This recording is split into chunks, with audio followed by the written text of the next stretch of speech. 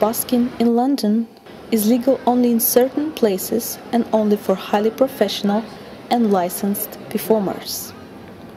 Covent Gardens is one of such places, and solo tenor Russell Ablewhite is one of those people. Young and old, rich and poor, people stop by to enjoy a high-class performance.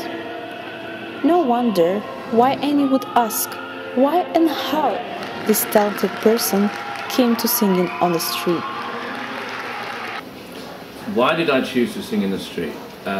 Because it's a way of making money between other work, because I sing at the Opera House as well, and I do touring, and I sometimes go abroad, and when we're not doing that, it's nice to be able to make money.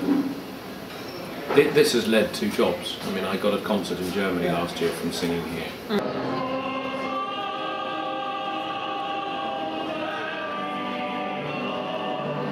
But we have licenses, so you have to audition here. And to sing here, you've got to be able to be heard without a microphone, because we're not allowed to have a microphone. And you have to have a big voice to get heard.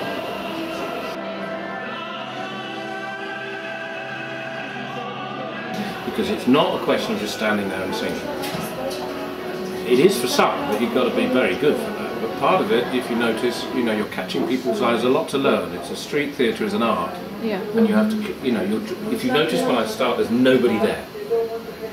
You start singing and they start moving in and you're attracting their attention. And then halfway through my set, normally with Riccone near, because people don't know it so well, they move on. And you want them to move on because they've already paid money.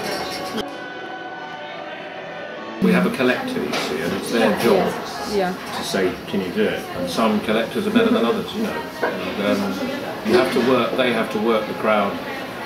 You can't do it without them, so you have to work the crowd. To be successful in busking, a performer has to be talented. But in fact, making money out of busking is a real art in itself.